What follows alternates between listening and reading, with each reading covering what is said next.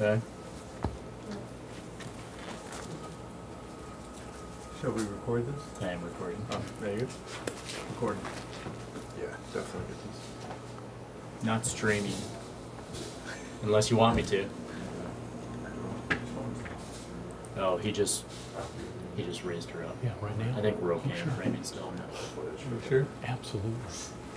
So he's going to talk through. Can I start now? Okay.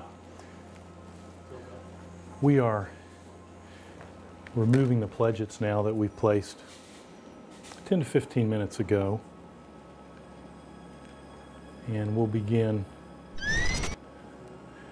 some injections in strategic locations. We use an auto injector that provides a nice low, steady infusion of medication. It's foot controlled. I'd like to begin with just the face of the middle turbinate here.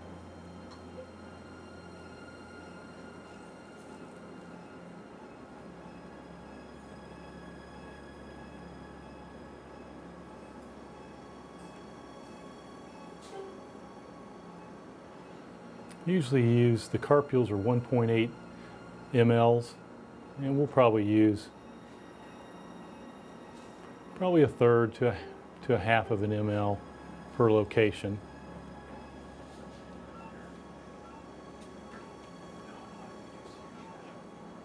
We've got a septal spur here, so we're going to work around that. Also a big concha bullosa.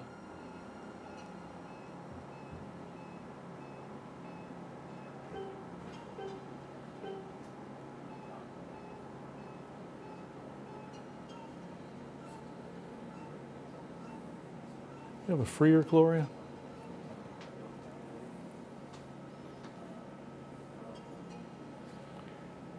I'm going to try to lateralize this middle turb just a bit so we can get back to the rostrum. Might hear just a little crinkling. Janet.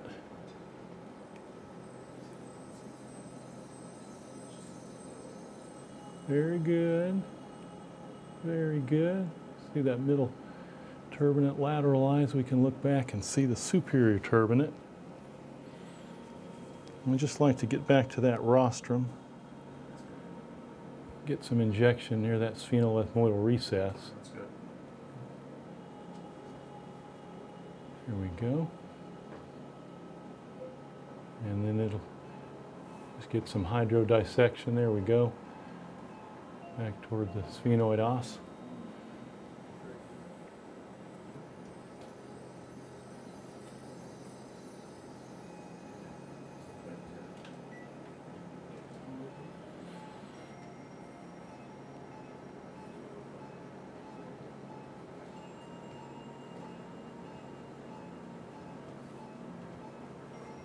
How many injections per side do you do? Usually 1, 2, 3, 4, probably 5 or 6 total. We'll also be anesthetizing that area when we get the sphenopalatine block here shortly. Then I back up and I'll get the attachment of the middle turbinate here.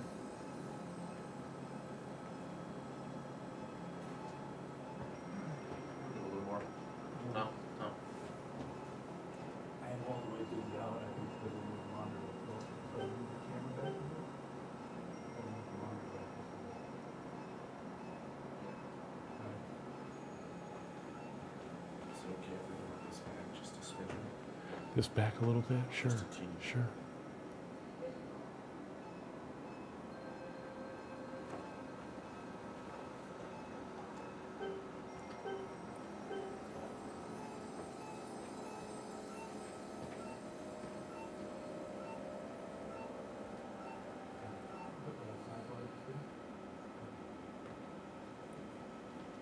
So they're thinking right at 11:15. Okay, great. We got 11:10:40 right now. Can I have that freer, Gloria? Okay, good.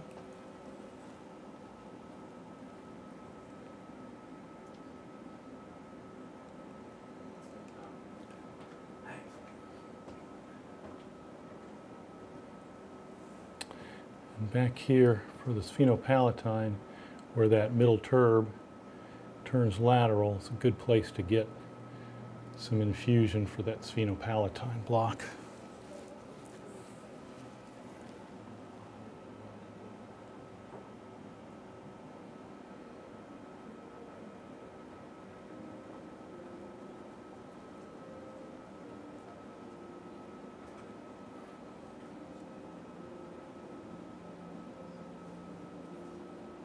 Right back here.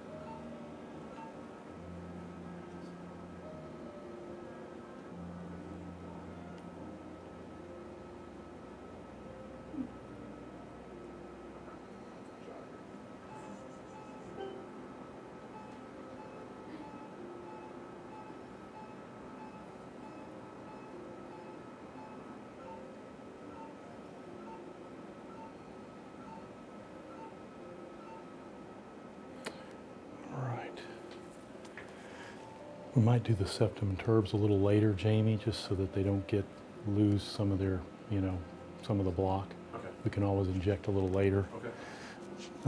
Maybe after we map the sinuses, I can come back and do that. That might be the way to do it. All right, so let's have the,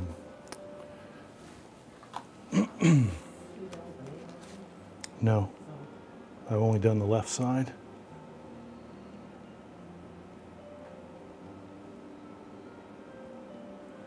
We doing okay on time, Jamie? So here's kind of tight over here. Oh, sorry.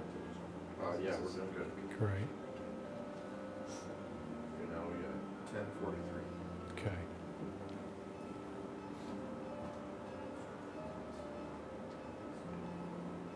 So again, injecting the face of the middle turbinate.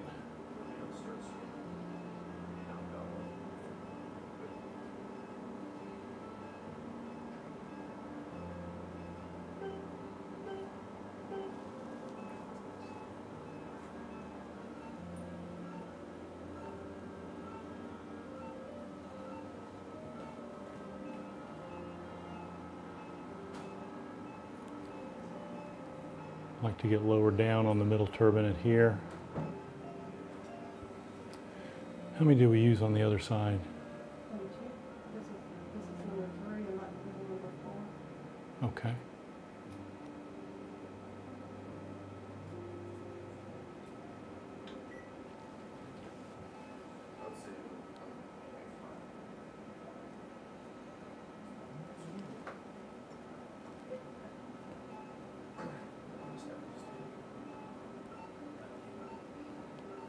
Let's have the freer.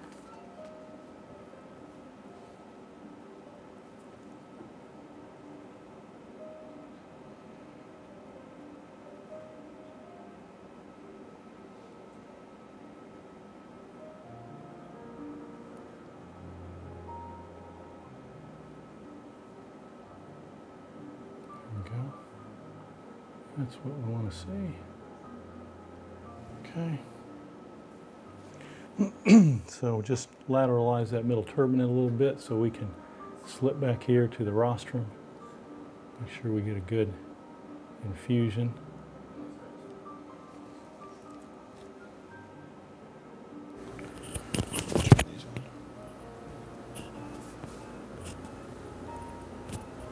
Test 1, 2, 3. We're good.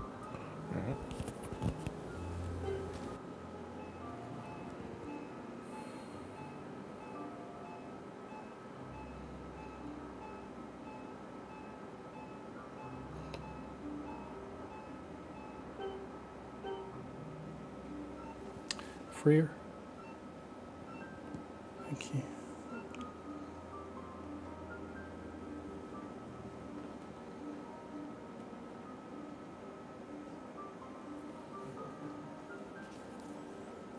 So now I'm going to work back here to get to that a little bit of a sphenopalatine block back here.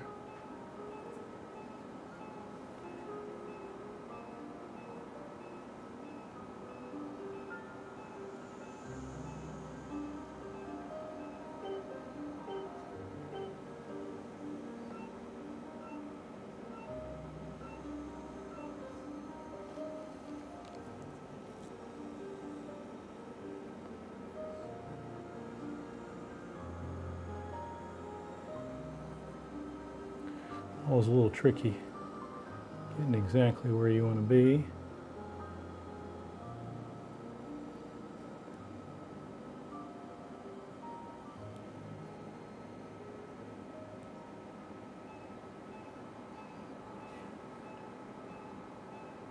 Looks like a good infusion there.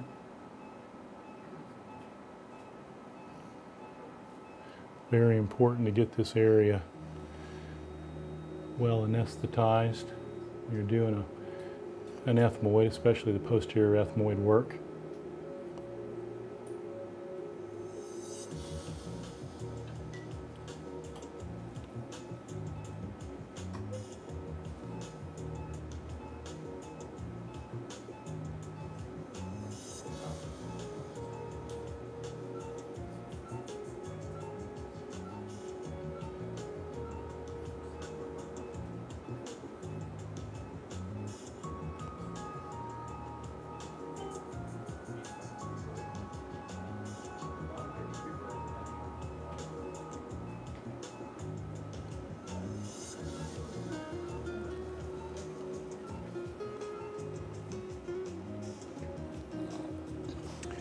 Turn this way, dear. Very good. Okay.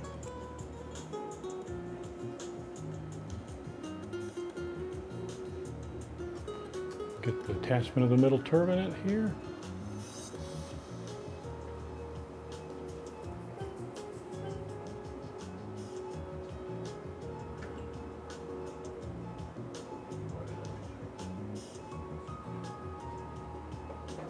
Christina, they don't want that in the picture. They just wanted it back out of the way. We're not using it. I told you that yesterday. We're not using it, Christina. Sorry.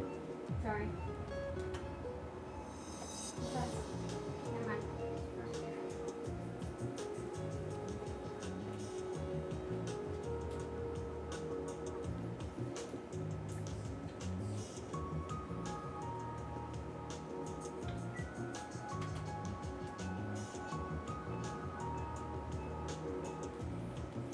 Okay, let's go ahead and map out these sinuses here.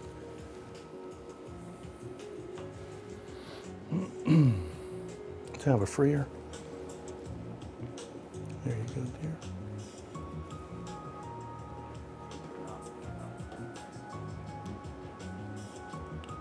See the edema here, Gloria? Yeah, she's got edema here in the middle meatus.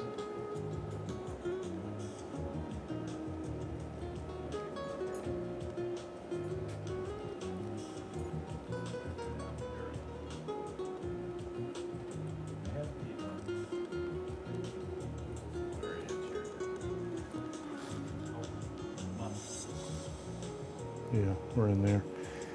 Let's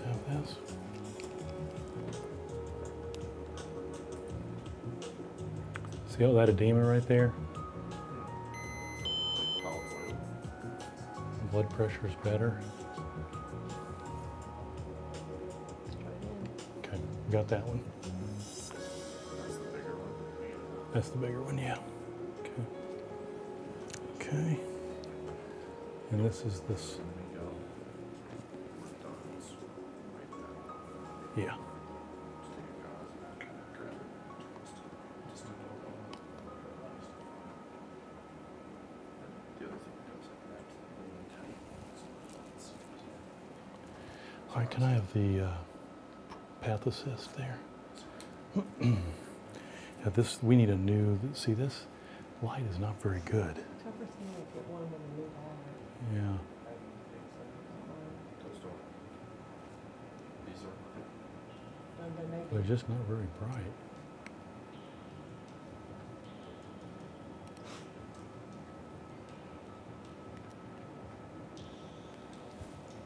How you doing, sweetie? Feel that a little. Feel that a little bit? Okay. Mhm. Okay. All righty.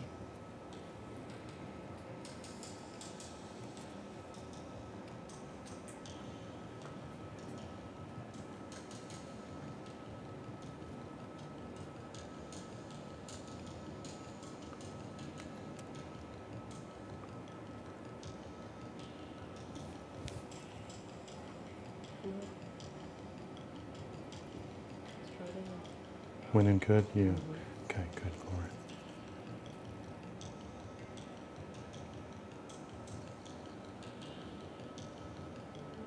Yeah, that goes in pretty good, Gloria. That wire goes good. Do it again. Goes in good. Looks like it. Yep. Did it go okay? Yeah, good. Are you gonna have me bend the balloon? Bend the balloon. I don't know what you mean. Am I gonna bend it to stay away now? No. Just wipe that off. I just want to use the probe now for the Okay. sphenoid. Can I have the, yeah, thank you, dear. Yeah, gotcha. No, just wipe that off and make it look like new and we'll be good.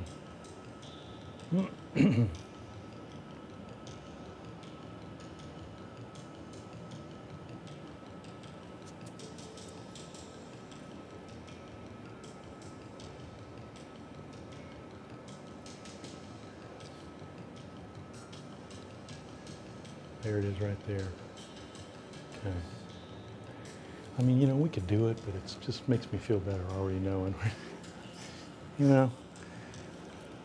Okay, let's have a freer. So if you're live, that's, your mic is picking up that music. Oh yeah, I told we were just to get, we can turn it off now. You're fine now. Okay. How about just a little suction?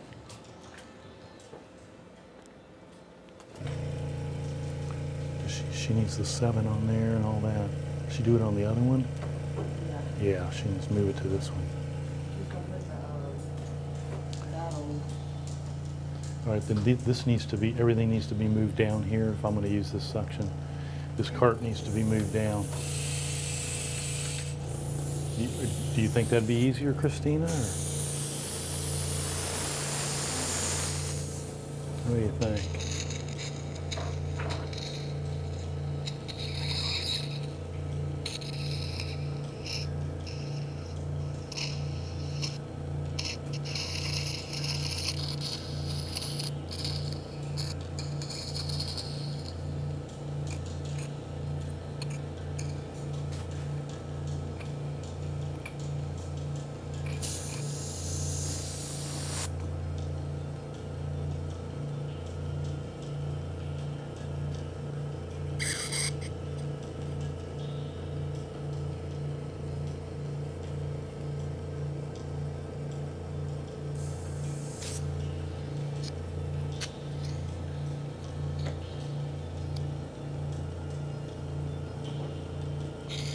Suction's not that great.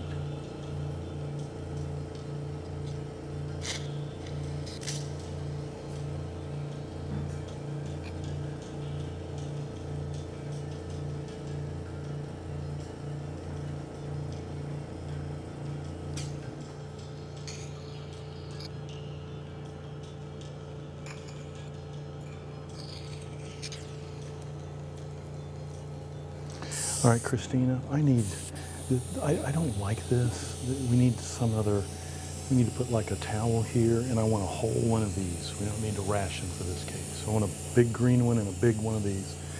Can I have the probe?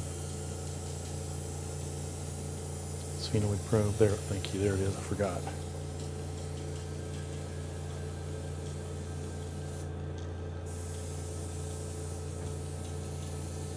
That's it right there. Very shallow. Yep, that's it.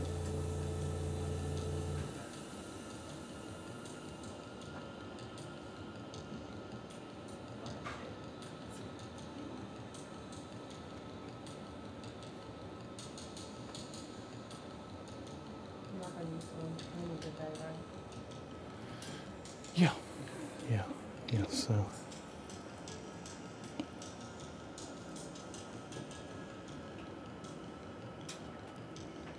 All right, let's have the suction again.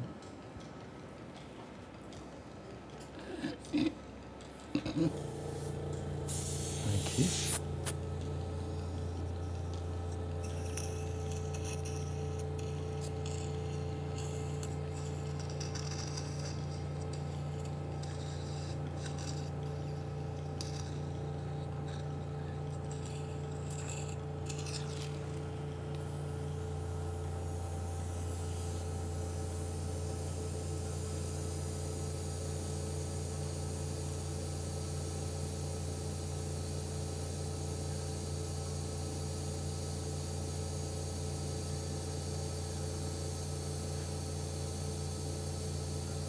Just pat it back into place.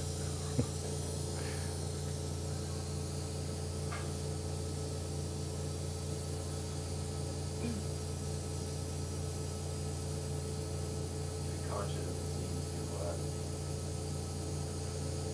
be as a limiting factor as you think it would be. That's right.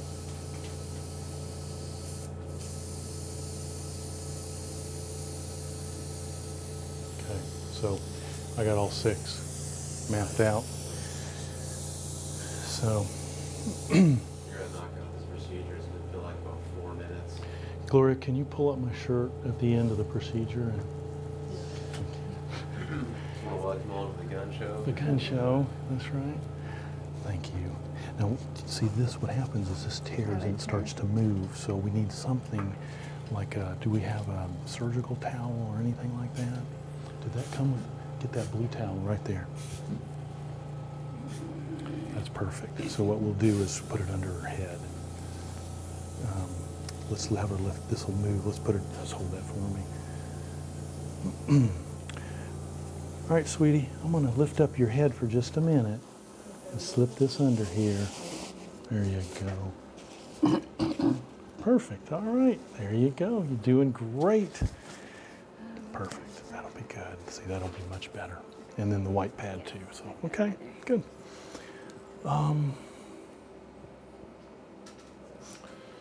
What time is it? 58. Okay, probably go ahead and, yeah, let's get that there. I'll go ahead and get her septum and turbs done. How are they doing that? That's not live? 15 minutes to live. Yeah, so let me have that. I'm going to anesthetize them. I'm not going to do them until we're live. Yeah, just getting it out of the way.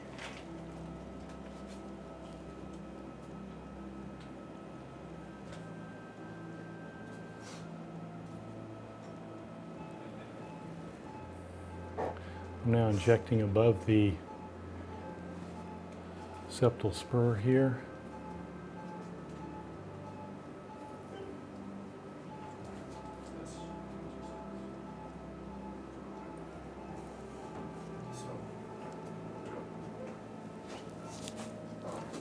And now we'll get down below.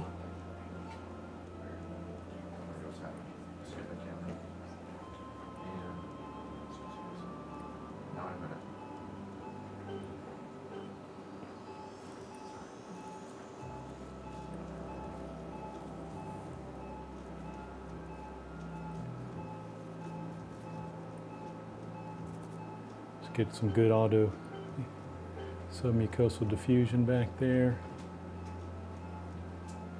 Subperiosteal perfusion, or diffusion, I should say.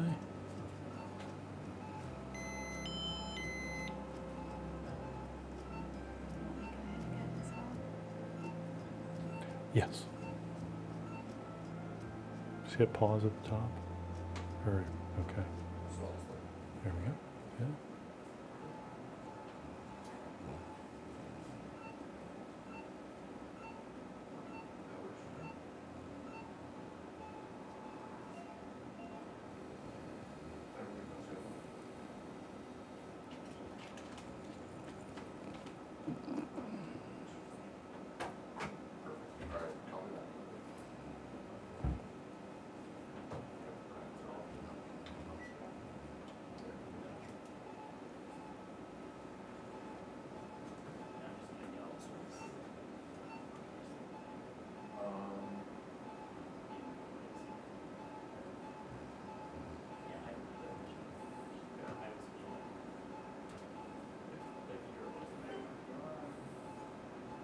Yeah, it's good.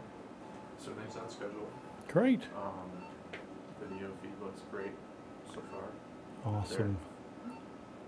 We only have about a 20-second delay, which is really good. That's pretty good. So, encouraged. Very encouraged. How are we doing? Fantastic.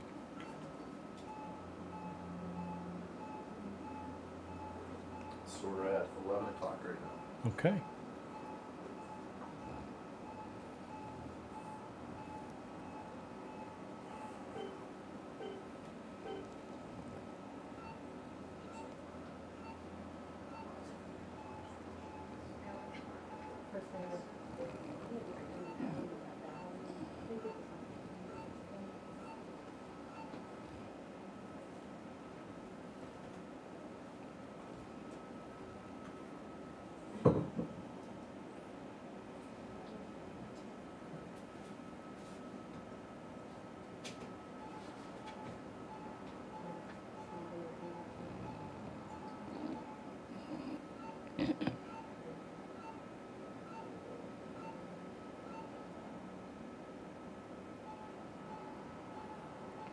I'm just injecting the contralateral side.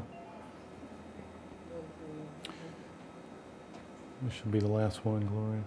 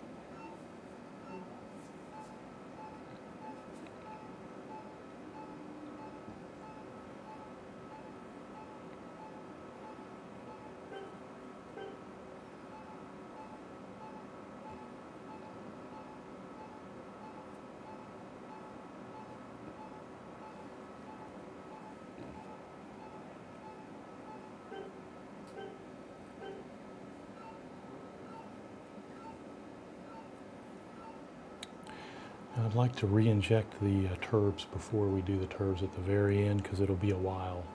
Okay. I just think that'll be helpful.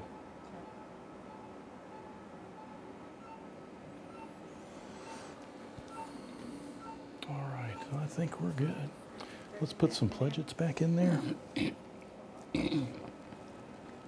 Let's have suction first. I'll make sure, get her, keep her throat clear.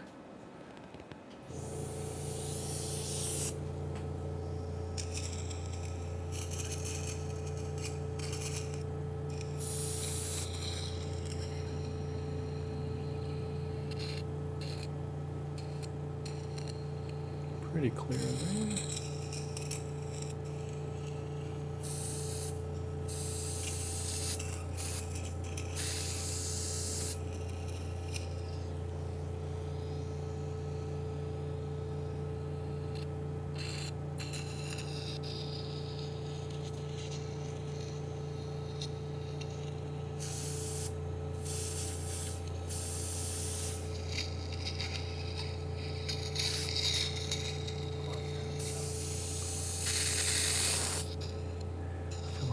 ready to lift off in a rocket.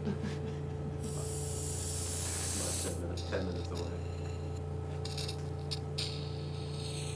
I told Gloria I felt like we're all getting ready to lift off in a rocket. T-minus. T-minus 10.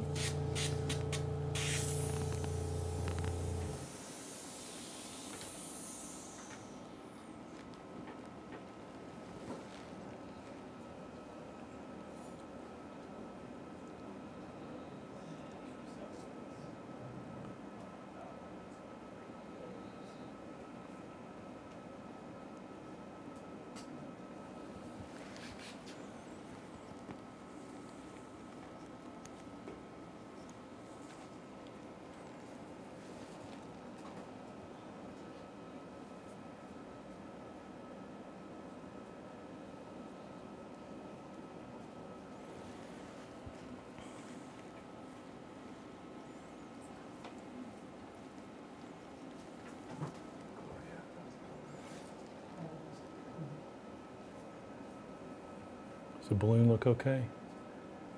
She got it looking snazzy again.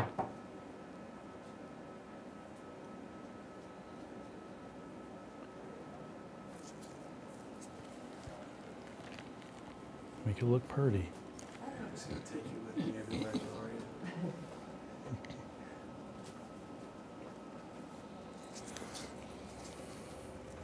Okay, Miss Janet, we're going to start the video pretty soon, okay? So you'll hear me talking.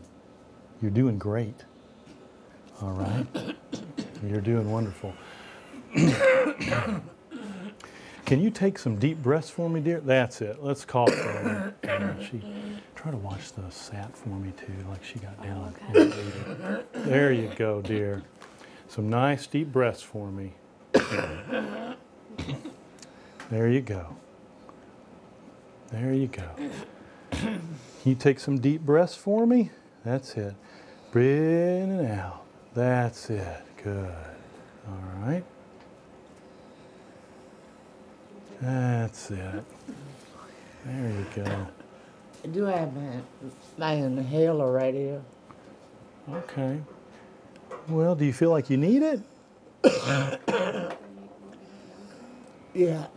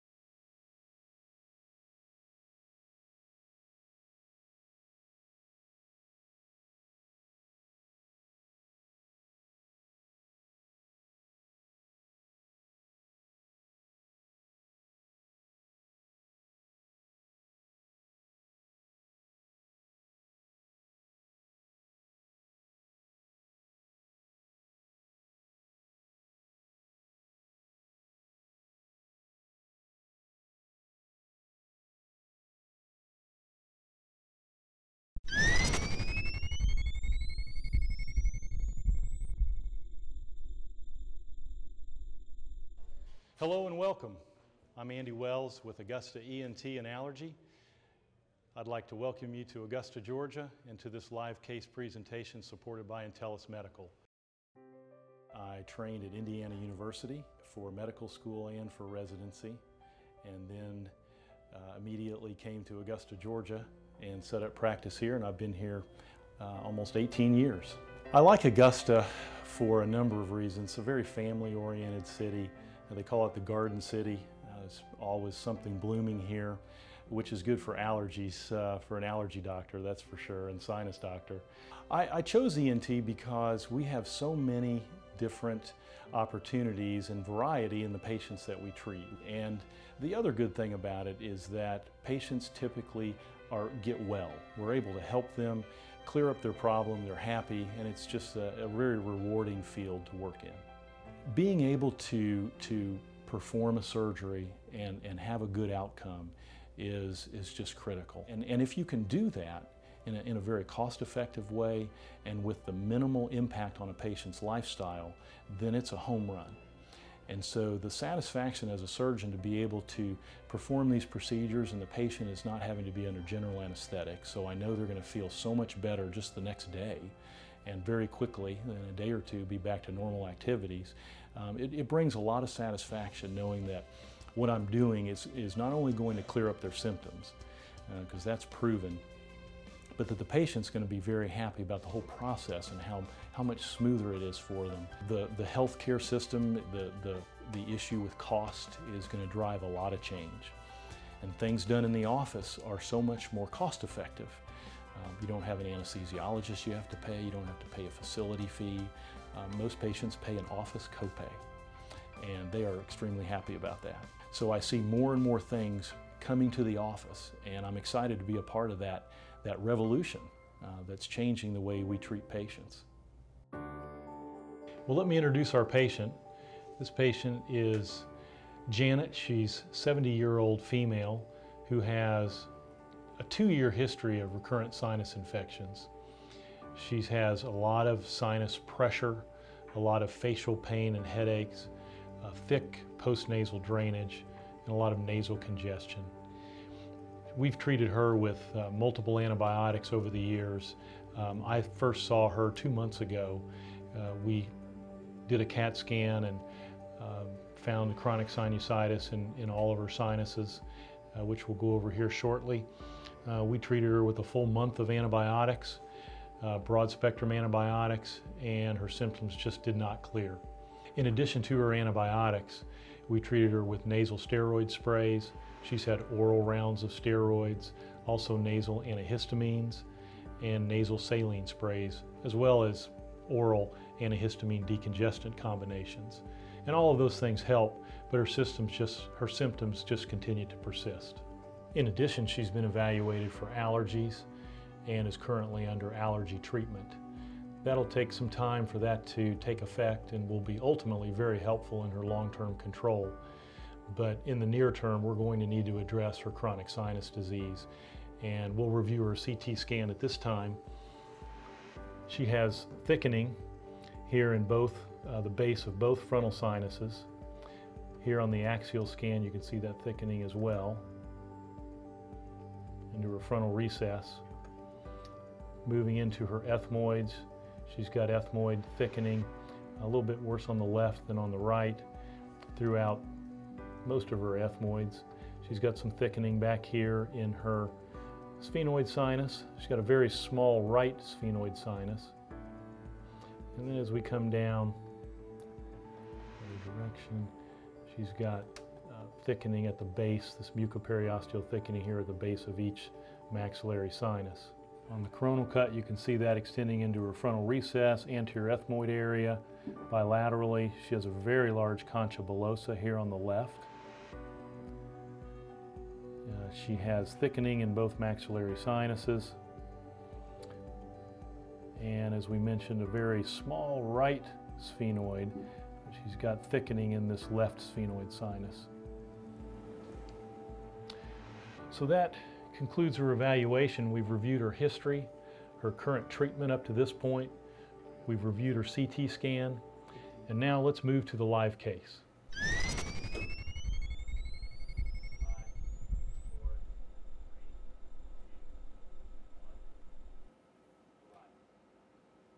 welcome to the live case. We're here in Augusta, Georgia, and send our greetings to everyone in Miami. We hope the meeting's been going well, and we're excited to have you here with us for this live case. I'd like to thank Intellis for all their hard work in setting this up and arranging it. I'd like to thank our patient, Miss Janet, for allowing us to video this and to help doctors and patients find better ways to treat our patients in the office. I'd also like to thank my nurses, Gloria and Christina, for all their hard work in making these cases go so smooth. So we've already gotten Miss Janet sedated. We gave her 20 milligrams of Valium, 25 milligrams of Phenergan, and 10 milligrams of hydrocodone. We did come back with another 10 milligrams of Valium because she wanted to be just a little bit more drowsy. We gave that about 45 minutes after the initial doses. Then we sprayed her nose with 4% lidocaine and 1 to 1,000 of epi. It's a 2-to-1 mixture of lidocaine to epi. And then we did some pre-injections for the sake of saving time. And we strategically did that. I'll point those out here as we get started. Got my gloves on. Always good to start that way.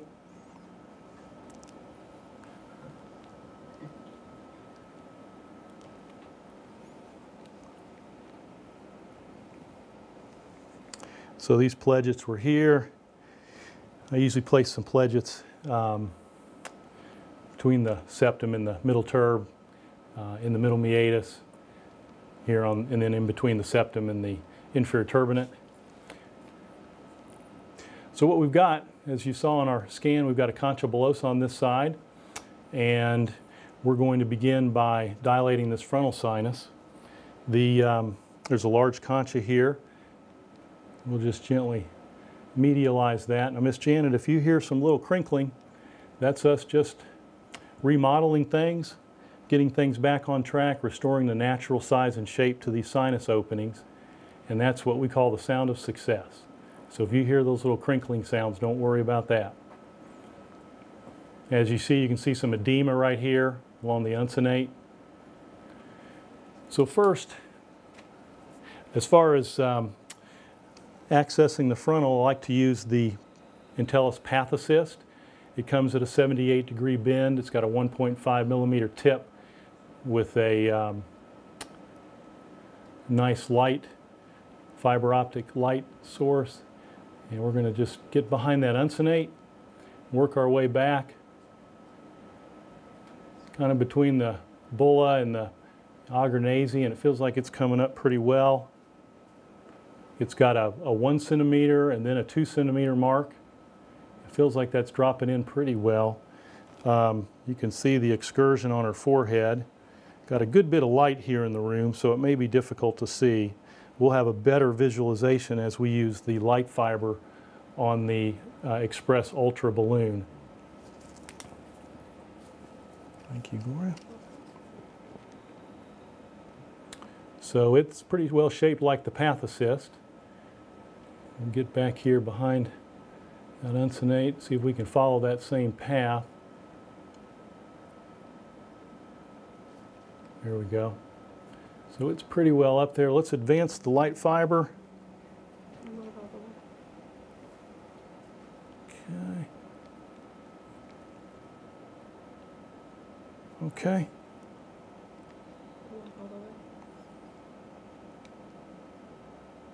There we go. Okay. So there's our pinpoint. We'll get a little bit of excursion there. We're clearly in the frontal. As you saw from her CAT scan, she's got a dominant left frontal. So we'll just back that off a little bit and advance our balloon. All right. Yes. I'd like to kind of do a dilation here at the kind of a neutral position, if you will. Go ahead and dilate. You might feel some slow, steady pressure, Miss Janet. Can you take some deep breaths for me, Miss Janet? That's it. So we're inflating the balloon. It's a 6 millimeter balloon, 20 millimeters long, 12 atmospheres of pressure. And now we'll just move up a little bit more, make sure I get that frontal ostium. All right, Gloria. Some more deep breaths for me there, Miss Janet. Can you take some deep breaths for me? There you go. All right, Gloria. And then I like to kind of back off a little bit, make sure I get that frontal recess, any Augernese cell. I want to make sure we get a nice opening. All right, go ahead. There we go.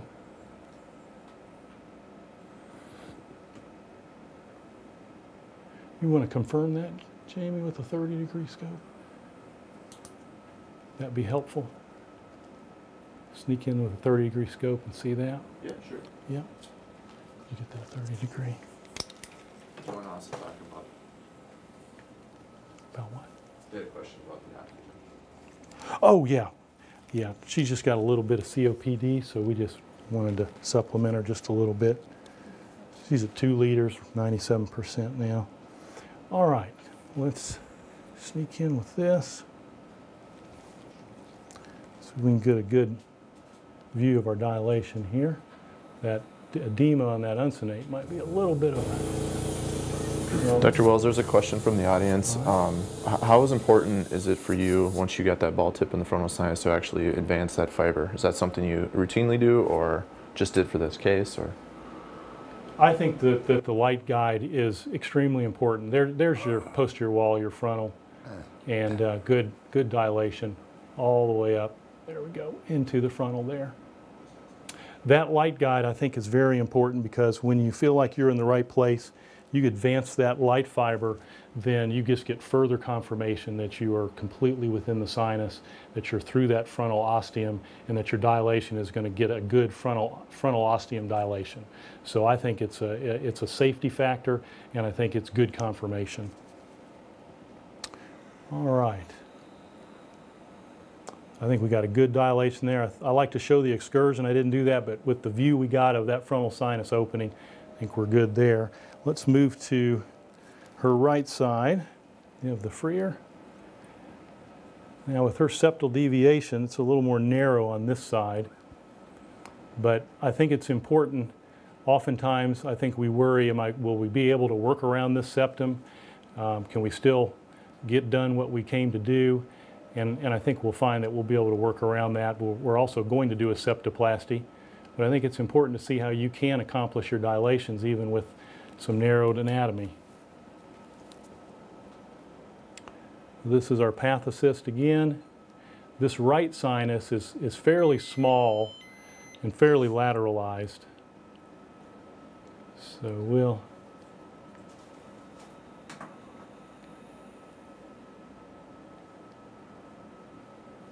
back here behind that uncinate.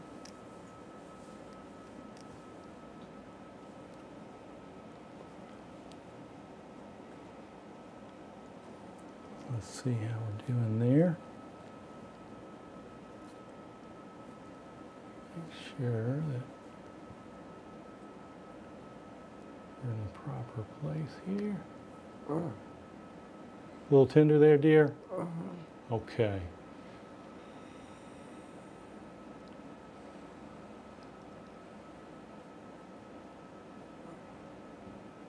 Let's have that. It felt like that was it along there. There we go. So we're just going to see a smaller light, pinpoint light here, just above .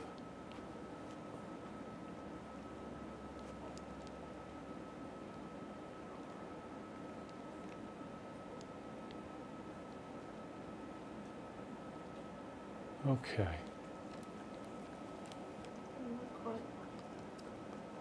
Not quite there. You get it in there? Go. Not quite there. All right. Turn this way for me, dear. Let's have a little suction so we can see just a little better here. There we go.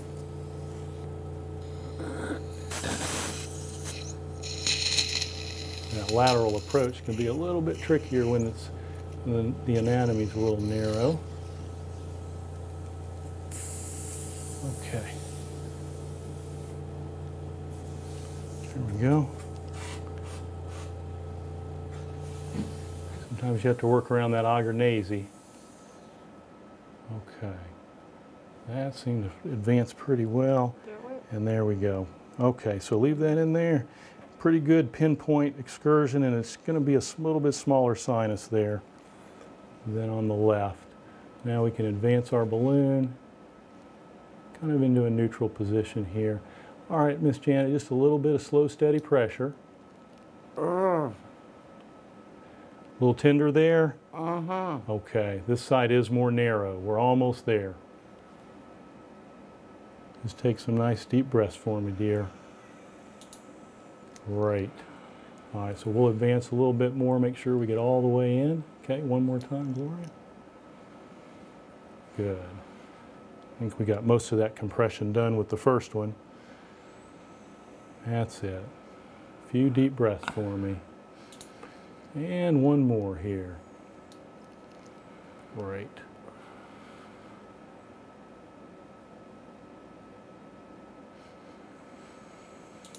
Okay. Go ahead and advance that wire for me. And so then you can see the excursion you can get now is all the way laterally there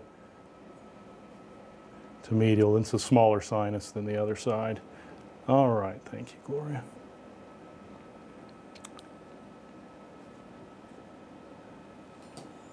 How about that 30 degree? Let's take a look. Oh, still got it on? Well, thank you. How about that? I'm ahead of the game and didn't know it. All right, let's get in here and take a look at what we did. Yeah, make sure I change back so I'm used to it. All right, so there's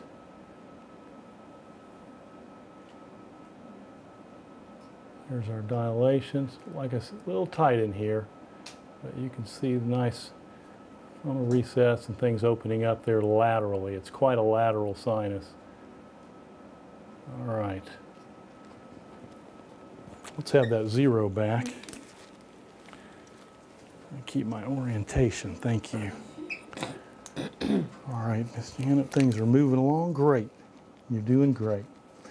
So what we'll do now is move back here to the left. We're going to move back to our sphenoid dilation. We'll lateralize this middle turbinate. And even though it's a big concha bullosa, which we'll take care of shortly, we can still work around that. We've got our injection back here on the rostrum and had some diffusion back toward the ostium here. So we should have good anesthesia. Dr. Gould said the case is going very well and you're doing an amazing job, so keep it up. No pressure. Thank you, Dr. Gould.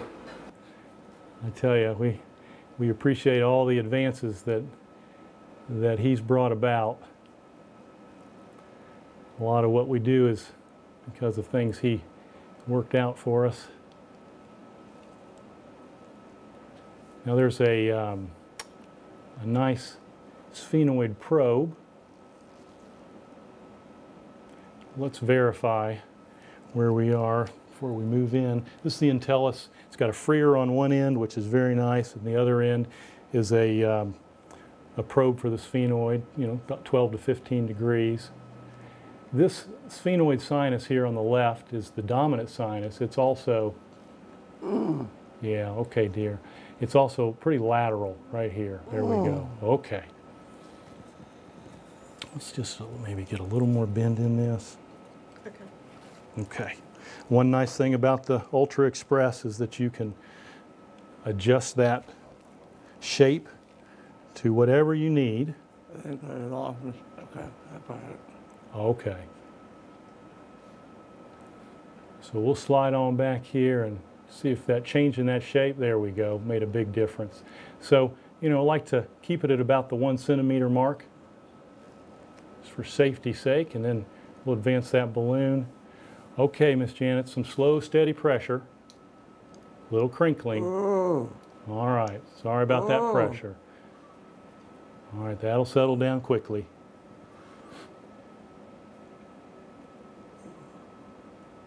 I think you only need one dilation with the sphenoid. It's very, very unidimensional sinus.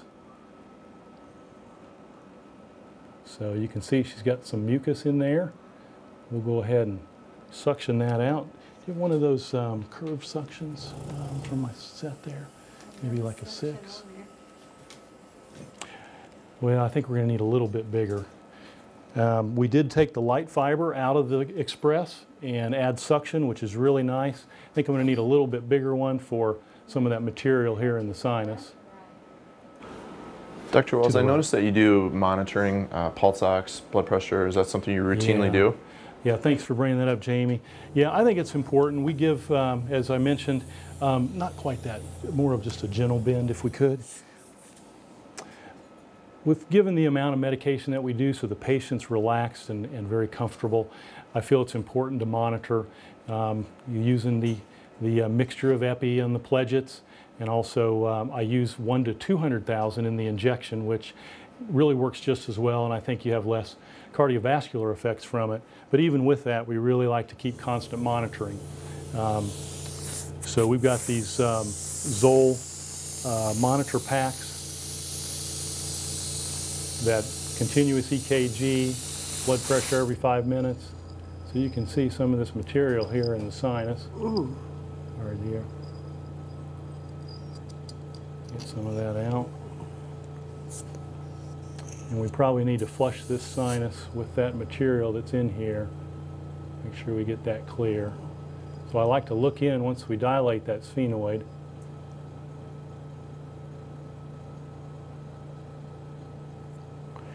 Yep. So get some irrigation.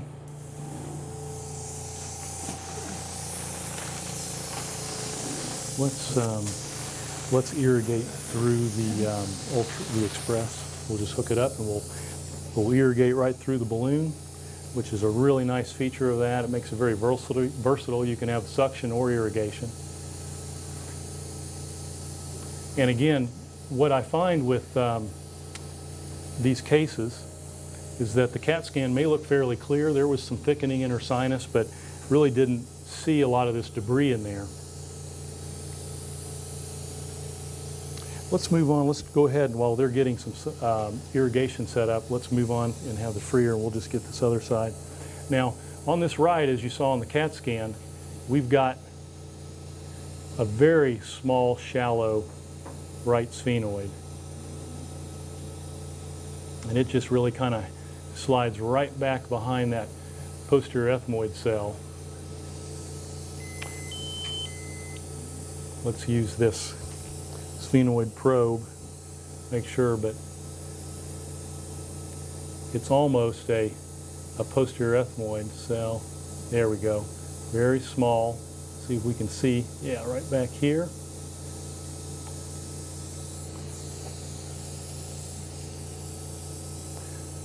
So we should be able to open that up and let's make sure that it's got adequate drainage. All right. All right, okay, just a little bit of pressure, dear. Nice and slow, Gloria. Real slow. Ooh. Almost there. Ooh. Ooh.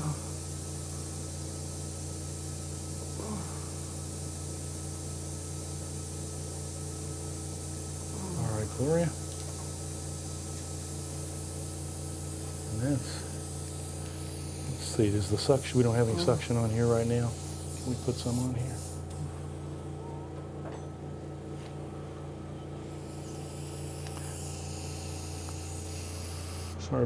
Sorry about having some pressure there, Miss Janet. All right. So very small here. And it's almost just really just a little pocket behind that posterior ethmoid. Very shallow. It's about as big an opening I think we're going to be able to get. All right. You can see that on that CAT scan. Yeah, let's get back and get that irrigation done. Now I'm going to, you've got some mucus inside one of those sinuses that we opened, and I'm going to flush that out, okay? So you probably get a little bit of stuff in your throat, and you just swallow that. It's a little bit of salt water, okay? Okay. Okay. Okay. There we go. Okay. Yeah, we'll get the suction in there in just a minute. We'll try to suction out as best we can to keep as much out of the throat as we can.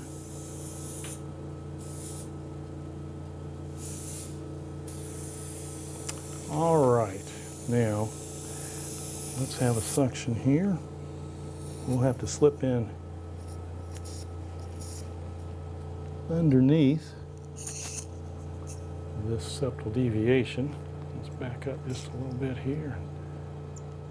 Tell you what, let me get this in first. Take that for me.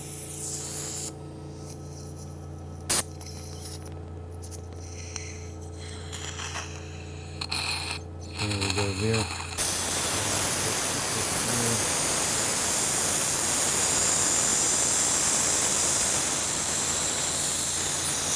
All right, let's go ahead and now, Miss Janet, we're going to be suctioning. I'm going to get out as much of it as I can. I'm going to flush out that sinus.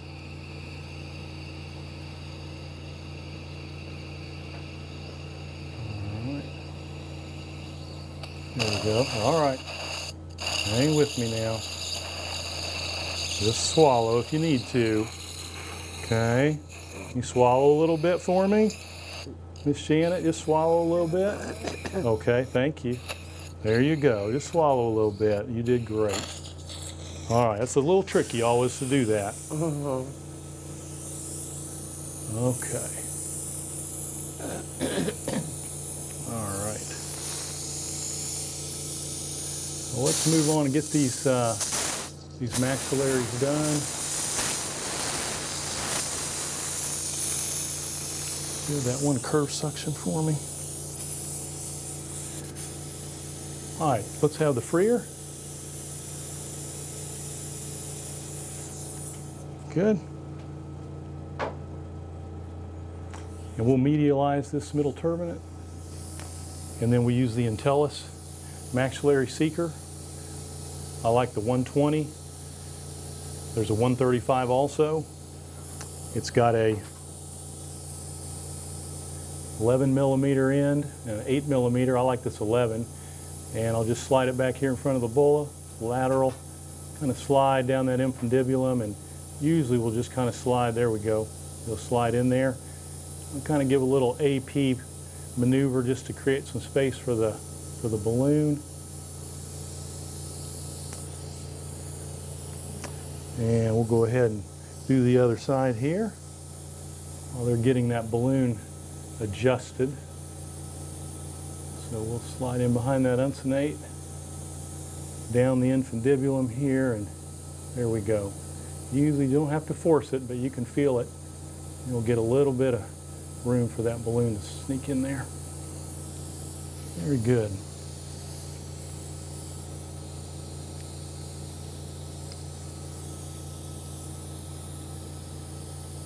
You're doing well, Miss Janet. All right, I like to go tip down. I think it's safer. I think it approximates the angle that we're trying to go, and usually slips in pretty well. So we're clearly in here. I'm going to advance the balloon. I like to do several dilations here. I like to push posterior first. Some slow, steady pressure, Janet. Here we go. We get some good anterior movement of the uncinate.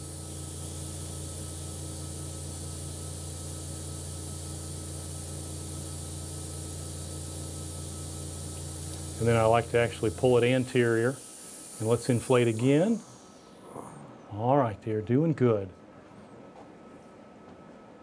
And after we're done, we'll see some good excursion of the space. Very nice space here.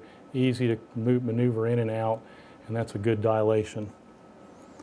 All right, we'll come over here and we'll finish these up. Same technique. Slip behind that uncinate, slide down. There we go. We'll advance that balloon. Okay, slow, steady pressure. Very good, very good. Doing fantastic. All right, and then pulling anterior. One more, Gloria. Good. That uncinate's got a good displacement. I think we'll have a good dilation.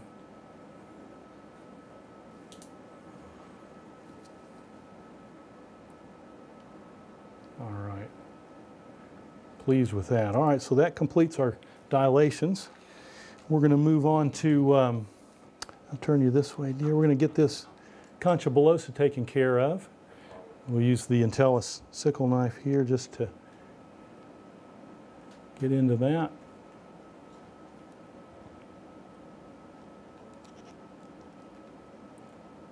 Very good. How about some straight endoscopic scissors? Thank you.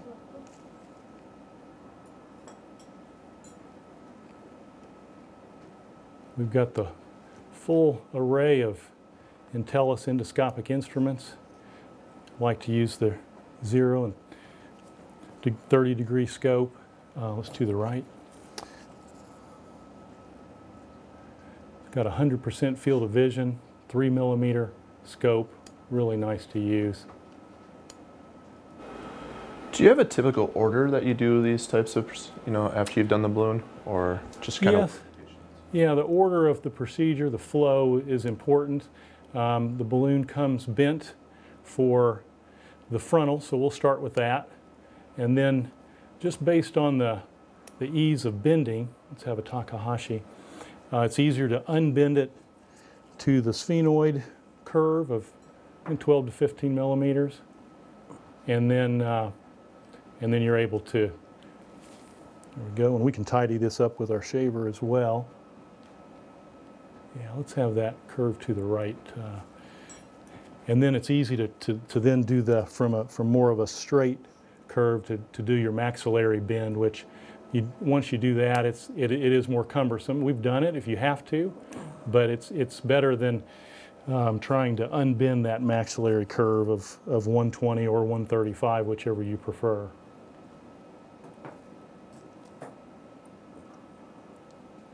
There we go, that last remnant, there we go. And we'll tidy up those little edges with our, see how's the suction?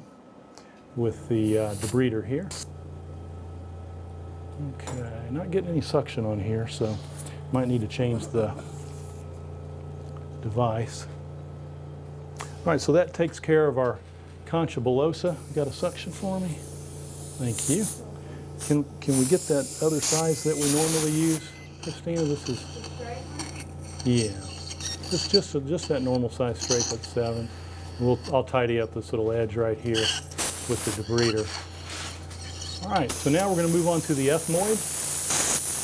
We'll use a Storch shaver. One thing that's important as we work here is we like to preserve the uncinate when we do dilations. We want to preserve as much anatomy as we can. I just wanted you to have it ready. Got to do a couple things real quick. So let's have the curette. We'll open up our burl, but we have to remember we're working behind an intact uncinate, so there's some cells here that we need to make sure we get into. A little tender there. All right. And so what we'll do sometimes, if there's a little tenderness, we'll just re-inject. We'll make sure we get that settled down, dear. Don't you worry. Okay. And Christina, that is too far away. If you can pull that card a little closer, that'd be great. Thank you.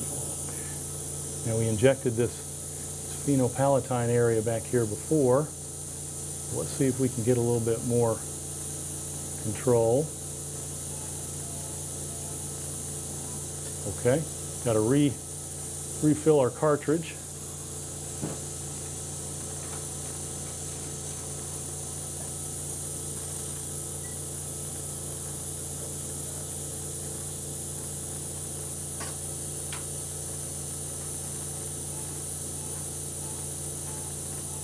Right where that inferior turbinate, excuse me, the middle turbinate turns lateral is where we like to try to get that best sphenopalatine injection. There we go. Should be a little bit better here.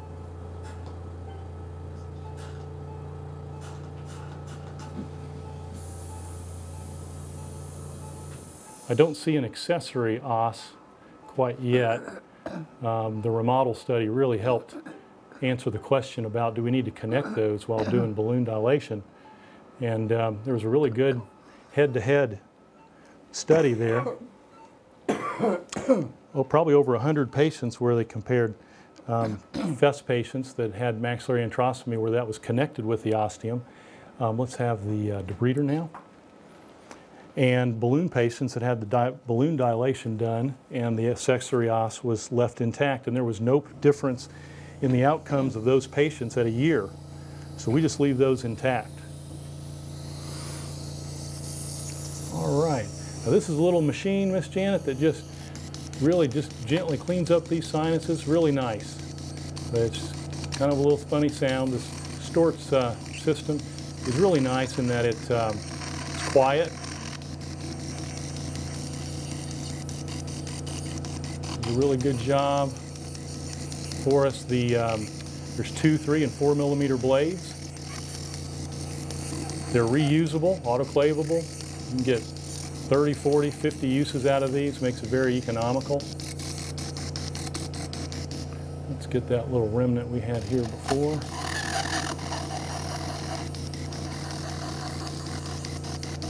So I like to use, if I can get it in, I like the 4 millimeter. It doesn't clog as much.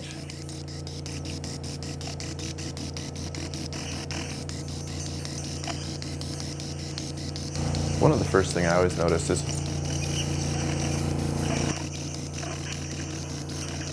so we're getting in here to the posterior ethmoids now.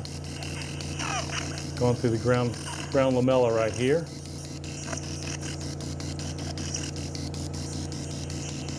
Well, let's have a curette, please.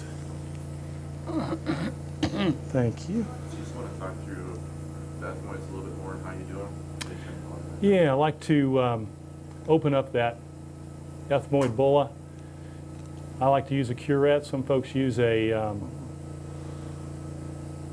Blakesley. As we mentioned, want to make sure that we work behind this intact uncinate here, that we reach up and we get some of these bular cells here. We'll make sure we get that taken care of. Do we have like an upbiting through cut, please? Thank you. We'll reach around, make sure we clean off that lamina real nice. Good. I noticed you use the pediatric instruments. Is that something that you adopted? Yes, these Intellis instruments are really nice because they're a little longer, which makes them easier to use in adults, but they're very streamlined with the pediatric size. The shafts have been reinforced so they're nice and sturdy. And can we get, this is a 9, I want the normal 7 on here. Would you mind? That'll just probably be a little better. Thank you. So I really like those instruments. They've got all the complement of the different things we like.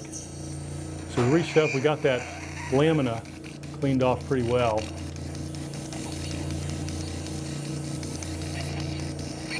All right, so we can see skull base here very clearly.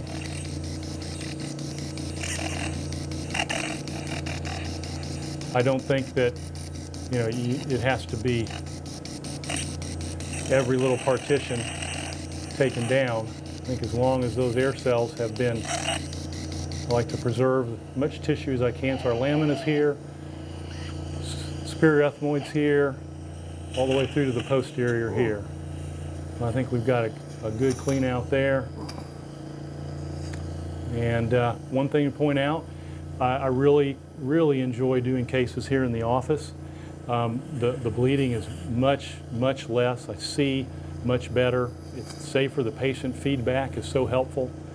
So I think those are really important points and really big advantages to doing cases in the office and doing ethmoids in the office. All right, let's have a pleasure. We'll move on to the left side. Thank you.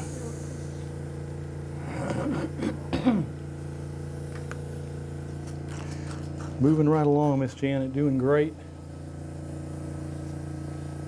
You are doing wonderful. Okay. Okay. All righty. All right, let's have a freer. We'll create a little space here for us. I think let's get those Entellus forceps. Very helpful in just thinning out these middle turbinates, the Entellus turbinate forceps. Oh, okay.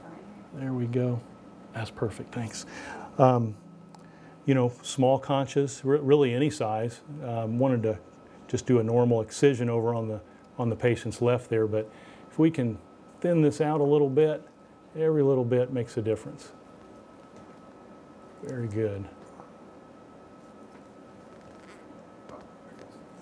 There we go.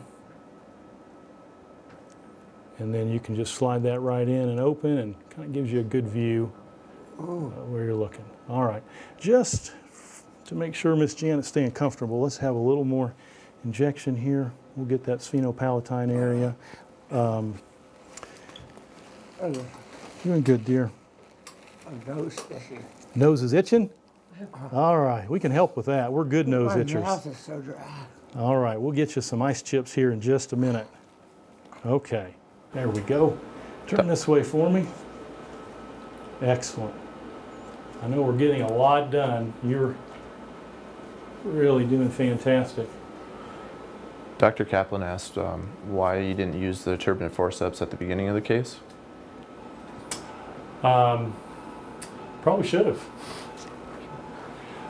But the path assist just went right in, and I felt like I was able to maneuver in there, but getting the 4 millimeter debrider blade is going to need a little bit of room, and I also wanted to demonstrate, you know, that how well it works. I use it about every case.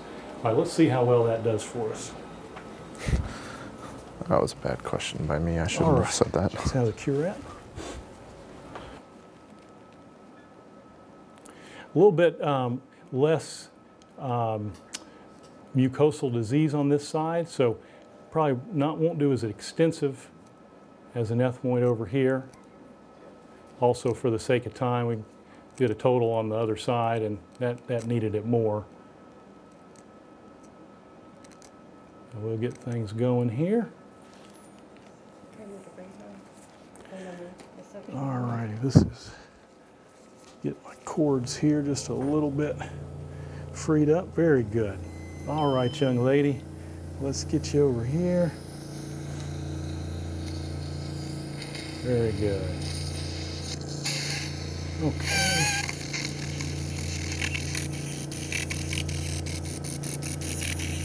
And you know, with cases that take a little while, you don't have to be afraid to go back and re-inject.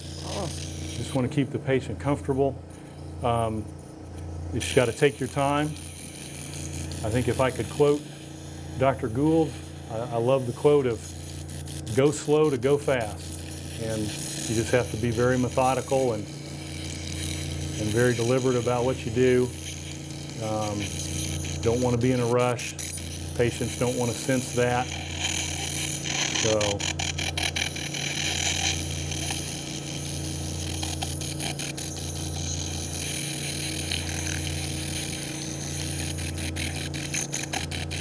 things opened up back here, okay. Went ahead and just cleared out the posterior area.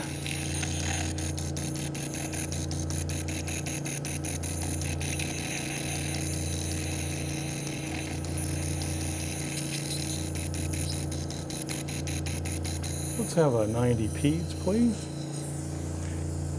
All right, Miss Janet, I'm going to have you turn this way. I know you're keeping me honest and kind of watching what we're doing. Okay. Very good. So we can put on that piece here. Very good. Okay, let's have the curette. Thank you.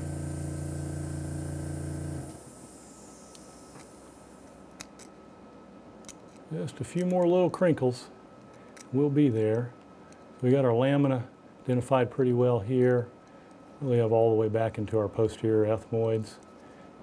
We'll get a little bit more of this suprabular area here behind the uncinate. And then we've got our frontal recess here. We're going to leave that alone. Don't want to stimulate any scarring there. How about a 90 peds? I'll just reach up behind there and clear out some of that tissue behind the uncinate so we can practice what we preach. Okay. Very good.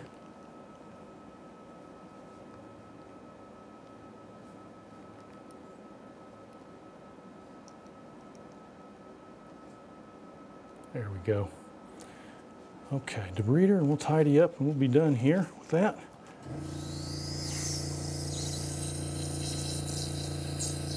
Again, overall, I think you'd agree that the minimal bleeding that we have to deal with is just extremely helpful in really seeing what we're doing, getting a good clean out.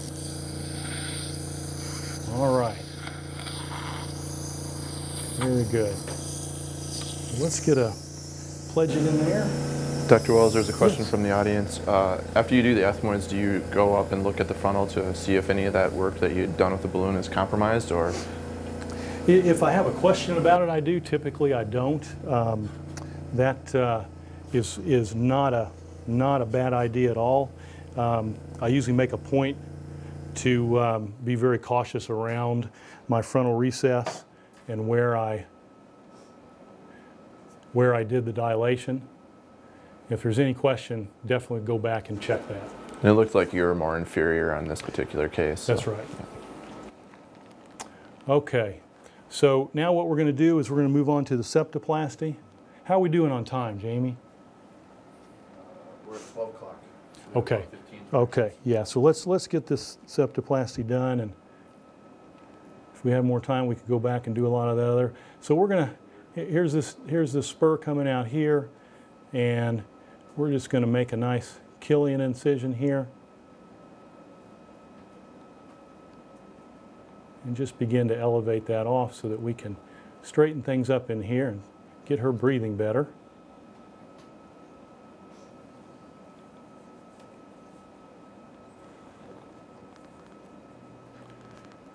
And with the septoplasty, it's just this is one step at a time. Miss Janet, you'll just hear some little sounds in there, okay? Just me working away. Don't get too alarmed by that. I'm going to come underneath here. And we'll get some little rinse on this side. We'll make sure we keep things protected on the contralateral side, which I'm going to slide over to here in just a second, right there. We'll slide over to that side. And I like to kind of get over here and look, and so we're preserving that side over there. We'll just slide on up and create just a little more space. The swell body has become a really much more recognized structure that I think we're going to be, it's going to be important for us to really pay attention to. So we're on the other side here, and we'll start removing some of this tissue. Let's have a Takahashi. Just define our space going back. I do the bulk of the work with a coddle and certainly some through cuts and some Takahashis. If I have a lot of structure we need to deal with, you know, some Jansen Middletons can be real helpful.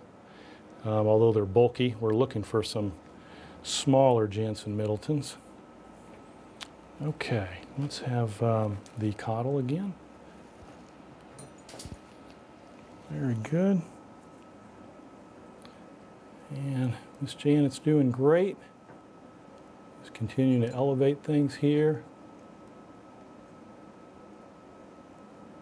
Kind of coming around the other side of that spur. There we go.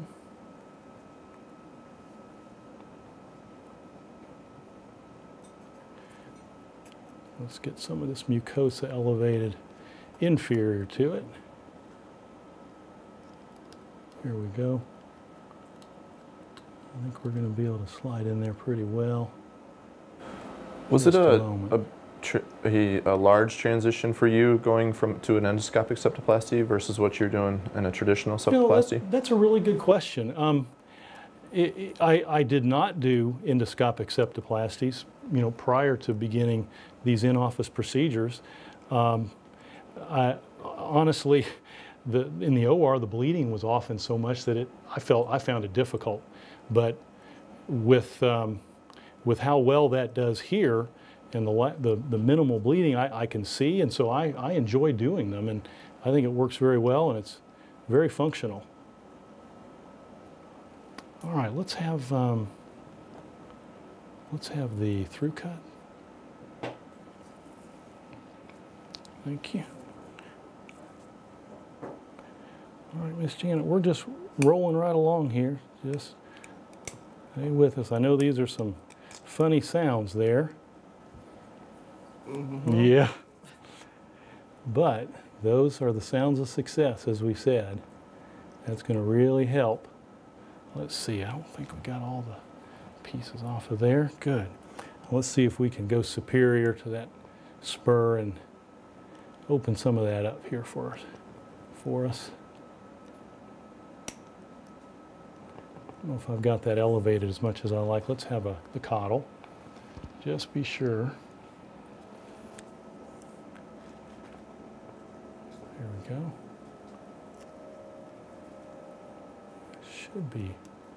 Should be free.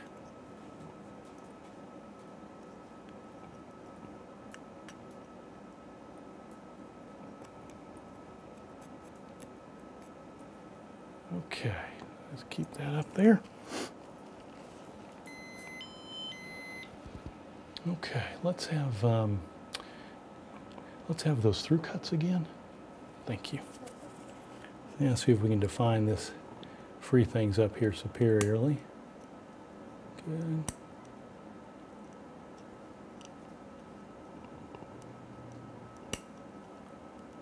All right. There we go. All right, let's have the Takahashi.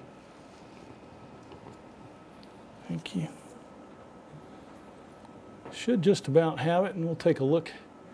We'll lay our flaps back down and see where we're at. That's a good bit of the spur right there. Let's have some suction and see what we've got here. Usually these flaps will come back together real nice.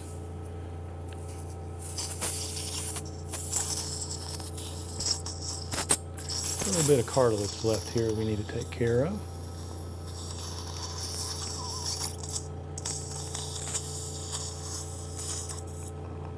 A little bit of cartilage here. Okay, let's have the Takahashi again. Thank you. Just about got it. I think we'll see things opening up for us nicely as we come back in. What I like to put on each side of the septum is some Zero Gel after this is over. It does a good job of just keeping some pressure there, and it dissolves very quickly. I like to use that in the ethmoids also. It's just excellent. Does a good job with spacing, dissolves quickly, leaves a very clean cavity. All right, we should be pretty close being done on this septoplasty. Let's have a little suction. Good.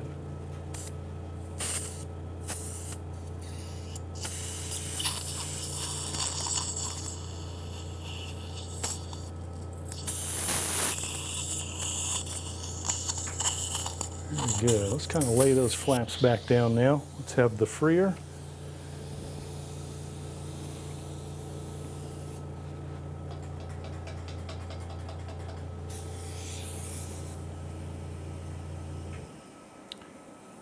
Good. Let's get some of these pieces out of there now. Suction. We completely preserved the right side, so this will heal just fine. Get some of the little remnants out real quick. I like to re-inject the turbinates at the end just because they can, the vascularity can wash out that local. And then if we've got time, we'll get that turbinate reduction done. If we have to go to break, we'll finish it up here.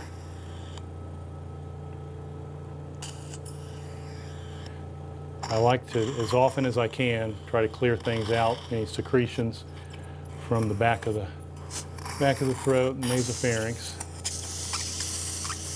All right. So that's a nice straight septum there. Let's go ahead and re-inject that turbinate. We have time to try to finish that up. Jamie, any questions from the audience? Yeah, I think. Was that last part okay, Janet? A lot of noise, but didn't bother you much? Great. Okay, fantastic. All righty. Thank you. Prior to the turbinate reduction, or do that after? I do it after, just so I can see the turbinate real well and have a little bit more room to work. Okay. I like to use the 2mm blade on our debrider. And I really like to create a nice channel for air to flow up and hit that middle turbinate, and then down it goes. That's the best sense of airflow that patients have. The 2mm blade does a great job. Don't get a lot of tears in the mucosa. If you really feel like you need to get a lot of bone or more bone, the 3mm blade can be used for that. Okay, very good. I'll go ahead and hit that debrider now. Thank you. We'll use this sickle to go ahead and just get a little opening here. I like to kind of use it to get my pocket. Makes it easier to advance the device. There we go. Very good. Okay.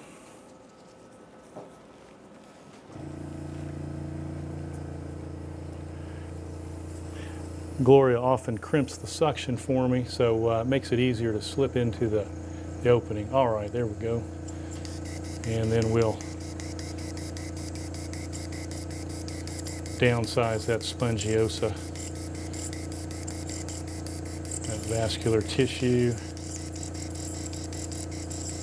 I also like to outfracture at the end. I think it just creates a better airway. You have the zero gel ready. Please, we'll put a sheet on each side of the septum, and then we'll also put our normal into the ethmoids.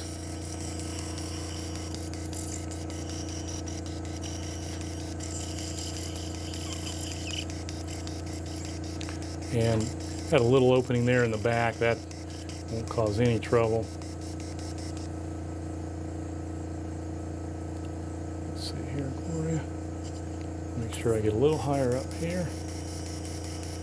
Get that swelling at the head here. Oh, well, there we go. That's responding nicely.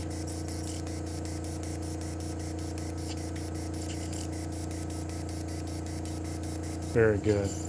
So you can see the reduction, the channel we've got now straight back. Okay. Let's have the freer. We'll get that lateralized. I like to put a little pledgetal on there just for some compression until I'm ready to put the zero gel in. Can I have the Afrin patty, please? Thank you. Thank you. Okay.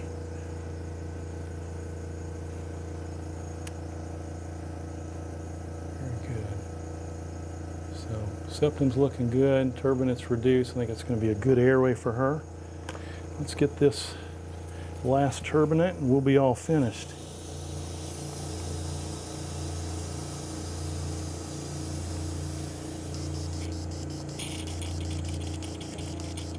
Yes.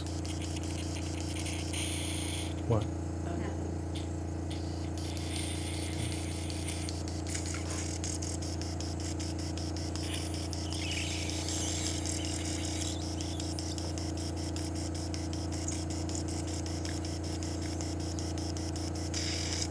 There we go.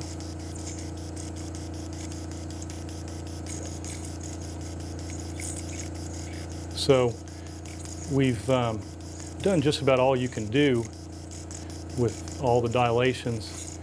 Pretty much full ethmoids on both sides, concha bullosa, turbinate reduction, septoplasty, and I think we're coming in right about an hour. Yeah, so I think once we place the zero gel, we'll just say our goodbyes.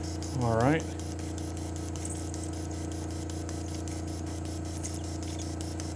Getting a good reduction here. And I think Dr. Gould's saying is true. We just slowly kind of went through each step and still were able to get a lot done in a reasonable amount of time.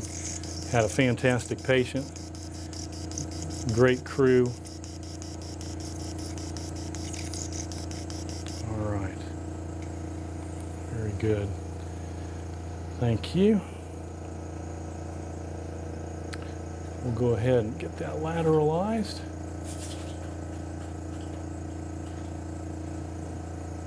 Very good. Pretty good airway, I think.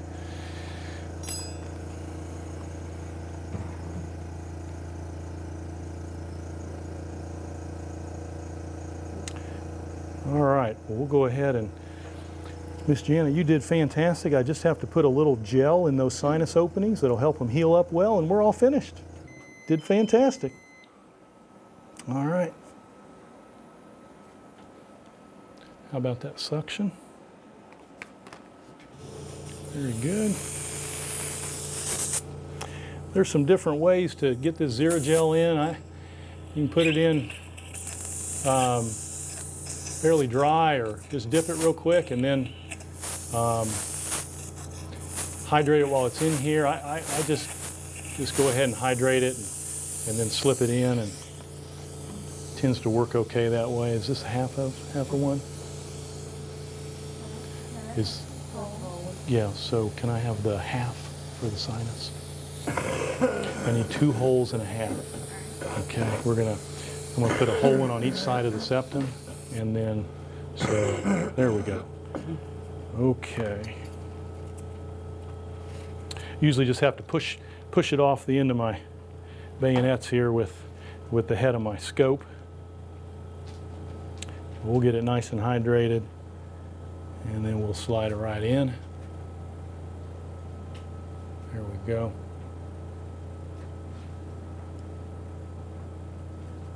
Very good. It'll absorb some moisture and expand nicely for what we need. Okay, good.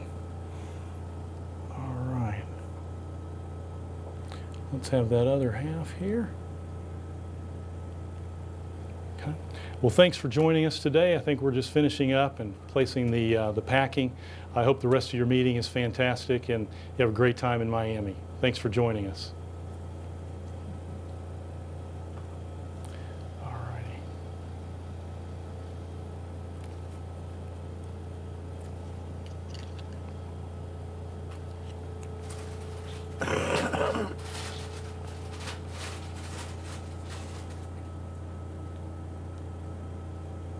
Everyone's clapping.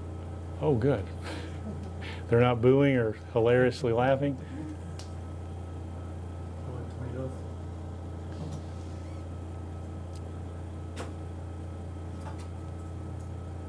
Oh, that went really good, Miss Janet.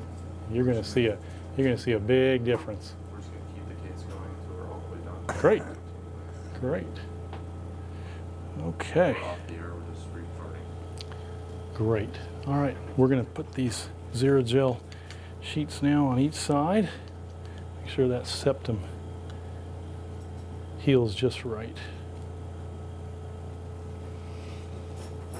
All right, so kind of got a little bit of a floppy gel thing here, but it works really well for what we want it to do.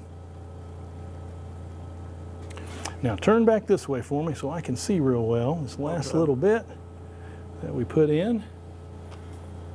So I get it just right.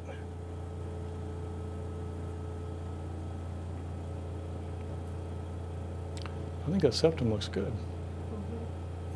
Okay. Okay.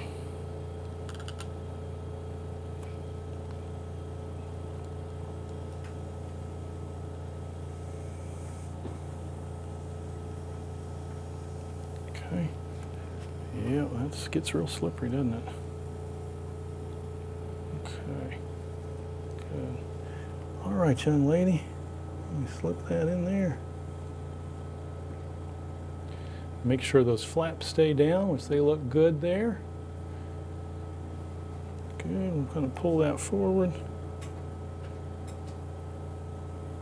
There we go. Excellent. All right, that concludes the case. You want to talk to the patient? How was Okay. it? Well, how did you think that went, Miss Janet? Overall, do you feel like you were able to tolerate it okay? Was it too uncomfortable? No. No? Just some pressure a couple times? Yeah. Yeah? And that go away pretty quick? Yeah, it was okay. I mean, I felt, you know, sometimes I felt Felt a little bit. Are you doing okay now as Yeah. we're finishing up? Yeah. Okay. Good. Doing good. Good. All right. Now, don't sniff too hard because I've got some little gel in your nose that's Okay. going to hold everything in place. So just Okay. breathe through your mouth. We're going to get you some ice chips because I know your throat's dry. All righty? My mouth feels like hot. Yeah, we're going to get that fixed here in just a second.